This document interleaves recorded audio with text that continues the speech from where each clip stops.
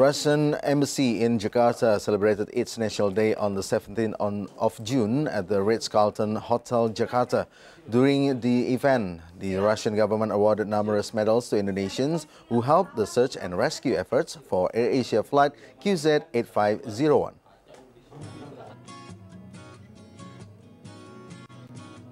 As the world's largest nation, bordering European and Asian countries, as well as the Pacific and Arctic Oceans, Russia is a silent giant whose presence might be a little too far removed to be felt by everyday Indonesians. Its cultural richness is another vast subject to cover. It is famous for the novelists such as Tolstoy and Dostoevsky, plus the Bolshoi and Mariinsky ballet companies. St. Petersburg, founded by legendary Russian leader Peter the Great, features Baroque Winter Palace, now housing part of the Hermitage Museum's art collection.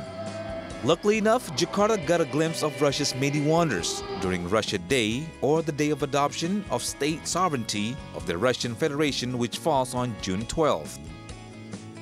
On June 17th, the Russian Embassy for Indonesia held a reception at Ritz Carlton Hotel Kuningan, South Jakarta, to celebrate the national holiday that has been celebrated ever since 1992.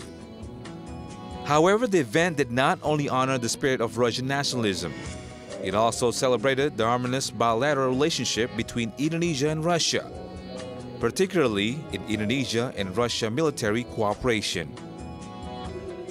The night especially highlighted the partnership between the two countries during the search of the ill-fated AirAsia flight QZ8501.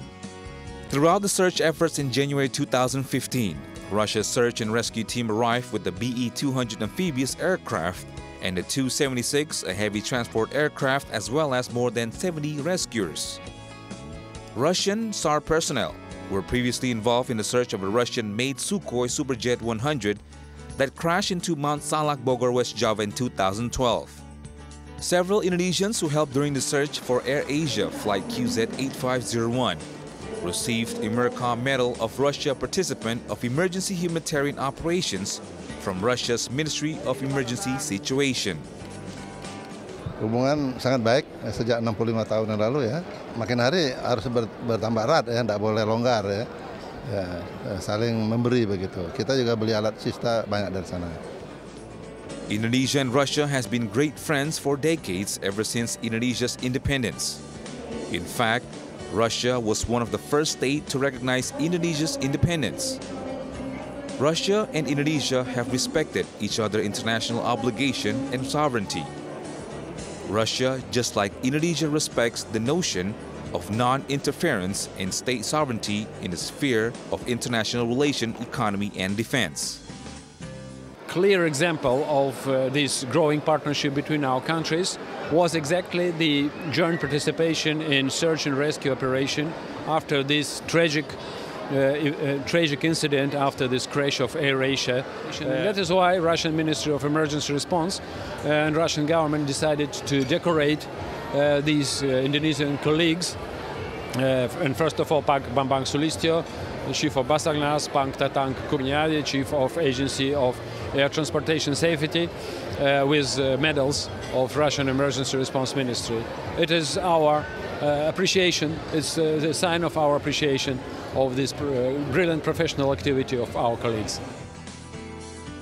One of the highlights during the event was awarding of medals to members of Indonesian search and rescue team, which ended successfully. Terima kasih. Saya sebenarnya sangat bangga sekali ya dapat penghargaan ini, medali ini dari negara Rusia. Yes, of course, our cooperation are much broader than defense, though defense is a very, very important part of our cooperation. And I am very pleased that His Excellency Mr. Ramizar Trakud, the Minister of Defense of Indonesia, has underscored in his speech today the importance of our defense cooperation too. Every year, the Russian government provides about 100 scholarships for Indonesian students to study in Russia.